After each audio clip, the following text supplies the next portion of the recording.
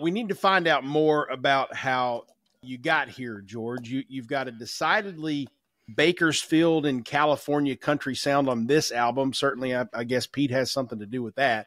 But you have a unique background of influences with both California and Texas. Tell us about growing up and where you first heard and learned music. Yeah, I got my first guitar out in California. My mom had divorced my dad. I was living in Southern California. She got me a red electric guitar. Her friend who played guitar and taught guitar said, "Well, it's easier for kids to learn on an electric guitar than it is to learn on an acoustic guitar," which is true. And I didn't keep it long. It wasn't a great guitar, but it was $100 or $75 and got me going. From there, soon after that, I was like 10.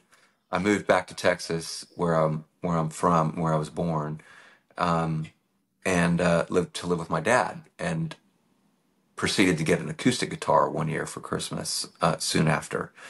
And growing up with dad and my stepmom, who's a native Houstonian, I heard a lot of Willie Nelson around the house.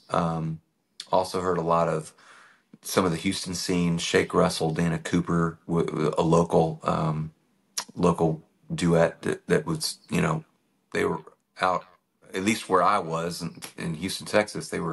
I could hear them all the time around the house or even at friends' houses. Pretty popular on the local scene at the very least. And maybe they were even much bigger than that. I just don't really know because I couldn't even go to bars at the time. But also there was the Texas scene, like Guy Clark, Jerry Jeff Walker. Became a huge fan of the Jerry Jeff records, and always held Guy Clark in really high esteem, obviously, as a songwriter. So that kind of, I cut my teeth on a lot of that stuff. And then it's just sort of, branched out from there really quickly, of course, because you're going to high school and you're hearing rock and roll and, you get into, it's everything. It's just everything, I loved it all. Like I was just like, whoa, check out. Have you heard the Prince record? It's just everything from that to like Bryan Adams or again, the John Lee Hooker stuff or Lightning Hopkins or, whatever your parents had with their vinyl collection. It just was literally everything. And it just kind of enveloped me, at the time. This is by this time I was maybe 13, 14, 15. And just really loved it. And it was all guitar driven stuff, certainly. And it just never really left me. I mean, even going off to school, going off to college or whatever, it's like became about the Stones, who also were, all they wanted to be was a blues band. If you listen to the early Stones stuff, like they were playing Little Red Rooster, I mean, I remember covering that song. I mean, and, all they wanted to be was the best American blues band in England. I think they quoted something like that at the time. So, it was always country, it was always blues, and then certainly a fair share of rock and roll too, for me. Can't even remember the original question right now, but that kind of, That's you nailed it. Yeah. And then living out in California too. I think I know Tom Petty's from Florida, but he always has a very, very California vibe. And that was a huge influence. Those records were huge growing up for me too. Really gravitated towards that and still do.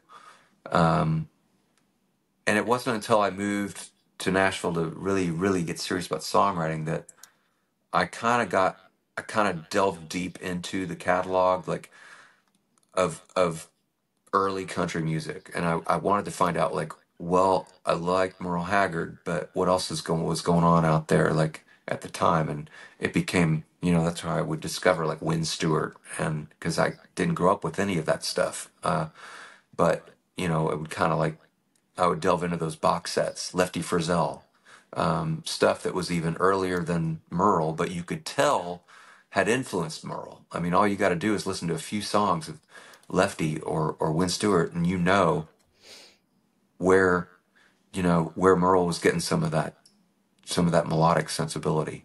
And then you could listen to other stuff Merle was doing. You could tell how how he was also influenced by Buck, and Buck Owens became a massive influence because I went and you know I looked at guys like Dwight Yoakam and was like, well, he's touting Buck as an influence, and I want to go check that out, and Yeah. so that all happened when I was like 20 years old.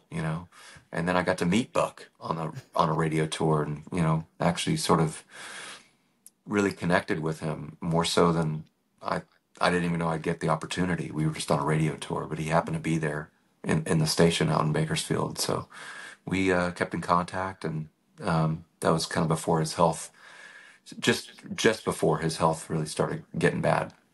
But yeah, it's an ongoing saga, like where you get your influences from and Yeah. where it all starts. But I am definitely a blend of Texas dance hall and that Southern California or Bakersfield honky tonk and a little bit of the rock vibe out there.